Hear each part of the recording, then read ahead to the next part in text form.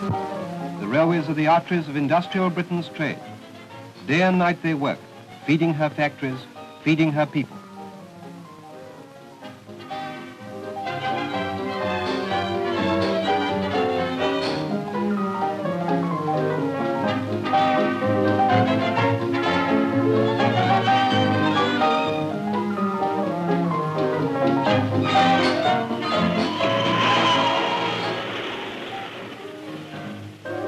In the efficient operation of British railways, many factors play their part. There are the great marshalling yards where goods trains are made up rapidly for dispatch all over the country, this one being the largest in Europe.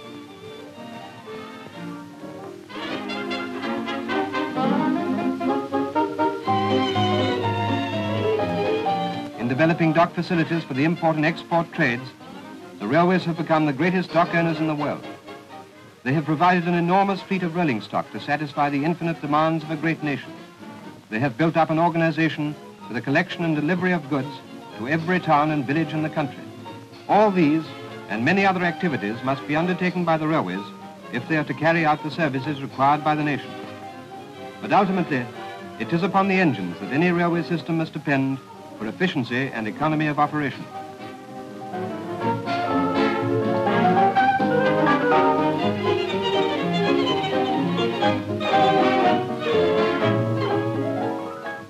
Since that date, British engineers have been designing engines for railways all over the world, built by workmen with this great tradition of engine building behind them. To make the frame or chassis on which an engine stands, thick steel plate is cut by oxyacetylene burners, shaped and drilled.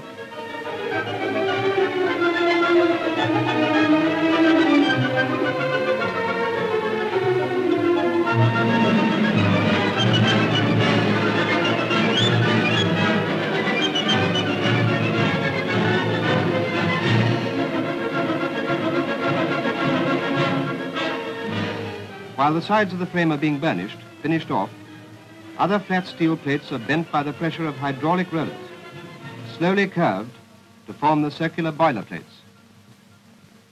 In the forge, ingots of steel are being heated to a white heat for forging into connecting and coupling rods, crankshafts and other parts of the power transmission.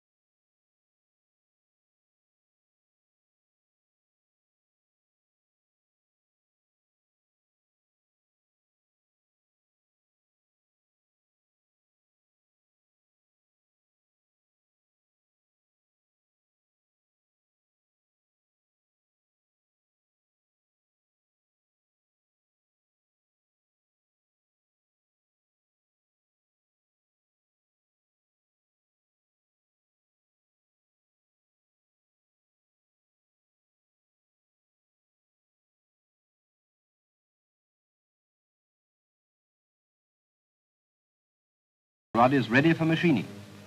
In the boiler shop, the boiler plate, not long ago a flat sheet of steel, is almost completed. The boiler plates are assembled.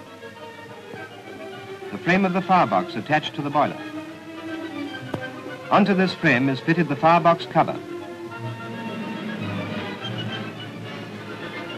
Then the whole assembly is joined by riveting.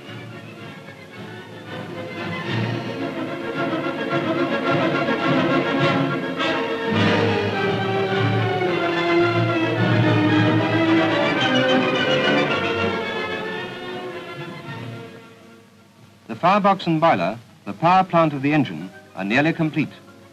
In the machine shop are being made the component parts that will transfer that power to the driving wheels, the cylinder blocks, the pistons that will fit into them. The coupling rod forging is being drilled, and the complicated valve gear is being ground.